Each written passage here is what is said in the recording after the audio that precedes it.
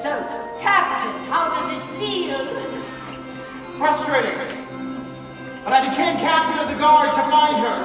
And I will keep searching. Oh, being engaged! Congratulations! This is an engagement party? Surprise! Yes. Oh, good, we hope to be. The wizards and I, we couldn't be happier. Right, dear? Couldn't be happier. Right here, look what we've got. A fairy tale plot, our very own happy ending. Where we couldn't be happier. True, dear, couldn't be happier. And we're happy to share our ending vicariously with all of you. He couldn't look handsomer. I couldn't feel humbler. We couldn't be happier. Because happy is what happens when all your dreams come true. And Linda, dear, we are happy for you. As press secretary, I've striven to ensure that all Oz knows the story of your braverism. How vividly I remember the day you were first summoned to an audience with Oz, and although he would not tell you why initially, when you bowed before his throne, he decreed you'd hence be known as Glinda the Good officially. That's not how you described it to me. Well, no, not exactly, but we'll talk about it later. Then, with the jealous squeal, the wicked witch burst from concealment, where she had been lurking surreptitiously. I hear she has an extra eye that always remains awake. I hear that she can shed her skin as easily as a snake. I hear some rebel animals are giving her food and shelter. I hear her soul is so unclean, pure water can melt her.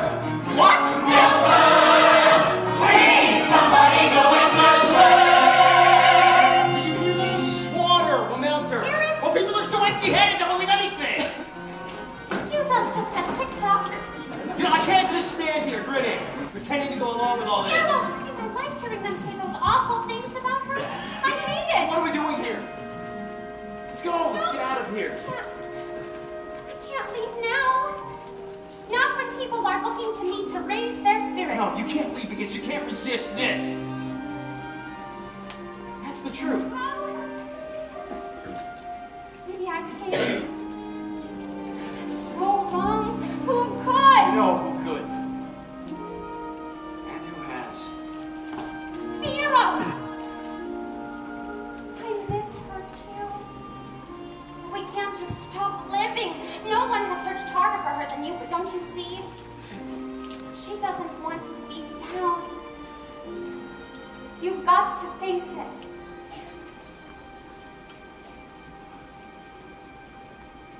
You're right.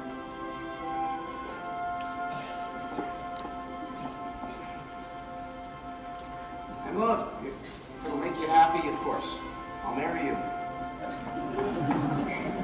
But it'll make you happy too, right? Well, you know me. I'm always happy. Fiyero! Thanks plenty, dearest. He's just gone to fetch me a refreshment. He's so thoughtful that way. That's why I couldn't be happier. No, I couldn't be happier. Though it is, I admit, tiniest bit unlike I